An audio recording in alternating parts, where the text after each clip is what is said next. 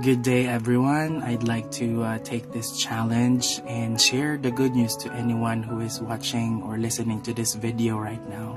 So this is the four. So we have four symbols here, starting with the heart. The heart reminds us that God loves us. He loves you with an everlasting love.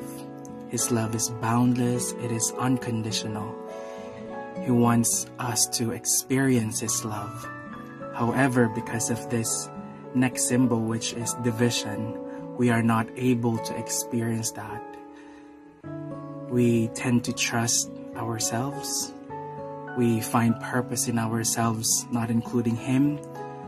We continue to sin, and we neglect everything that He says. But the great thing is, with this next symbol, which is the cross, that God so loved the world that He gave His only Son, which is Jesus Christ, to die for our sins. And that leads us to the last symbol, which is the question mark. Now the question is, are you going to accept Jesus Christ as your Lord and Savior?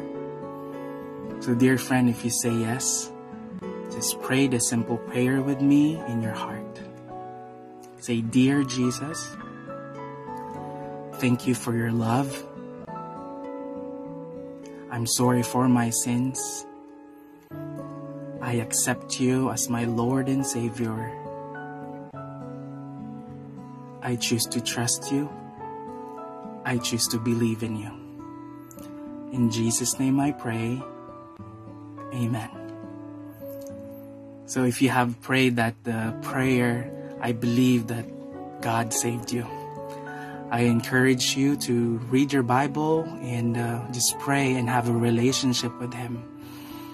So thank you so much, and God bless you. Share this. I challenge you. Share the good news and share the 4 challenge.